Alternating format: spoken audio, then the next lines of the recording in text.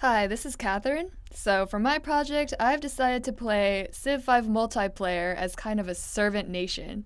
To explain a little further, Civ 5 is a turn based strategy game where each player plays as a nation like China, America, England, and the goal is to develop your own civilization into the most powerful one. So, Civ is a pretty complicated game, but that's basically all you need to know with regards to the main objective of the game. However, instead of trying to develop my own nation into the strongest, I'm going to arbitrarily choose an opponent player in the game and devote all of my resources towards them instead, with the intention of helping them to win instead of me. So that means all of my money, all of my strategic resources, luxury resources are all going to be gifted directly to the other player. I think it will be fairly interesting from not only a game standpoint, but also a human standpoint, because I'm wondering how the player I'm helping will react once they find out I'm giving them all of my resources. So to start off with, I'm playing as Gandhi of India because I figure his special bonus of more happiness with more population will come in handy since I'll be giving away my luxury resources. So at about 5 turns in, I discover England, so I choose him to be the player that I send all of my resources to.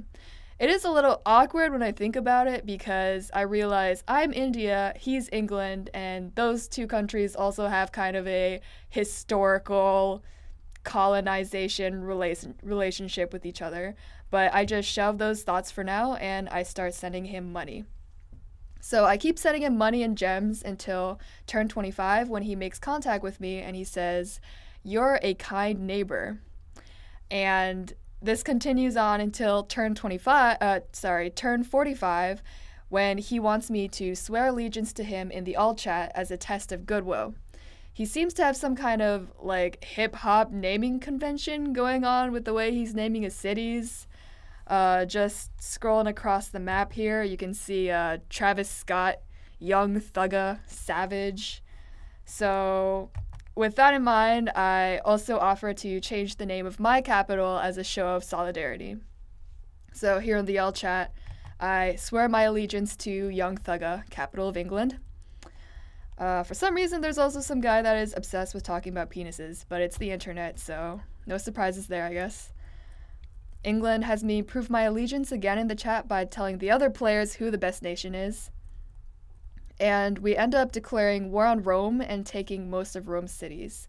And meanwhile, I'm giving him all of my horses and my iron and money to fund his war efforts so that he can make more soldiers.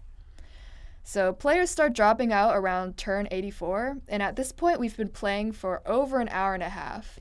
And people are like, okay, I gotta go eat dinner, or I have to be somewhere, see you later. And then, suddenly, H2O says he has something to confess to me. I am freaking out. He says that he loves me and that I am more loyal than most of his friends.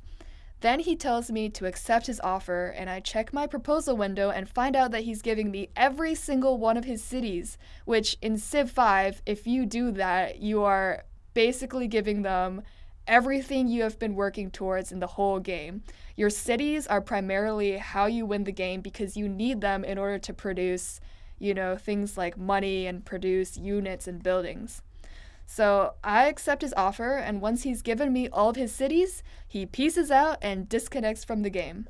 So in summary, it was a pretty interesting experience. I think that while players certainly aren't rude to each other when playing Civ, it's still primarily a competitive strategy game. And usually people are declaring war on each other and trying to gain advantages over the other players. So I think that acting as a servant nation to another player and helping them to win was probably a nice or an interesting change of pace for him. And he appreciated it enough to want to give me all of his stuff before he quit the game. So I just hope that, just like I'll remember the experience through this documentation, that he will also remember the experience as being a unique one that he's never had while playing Civ.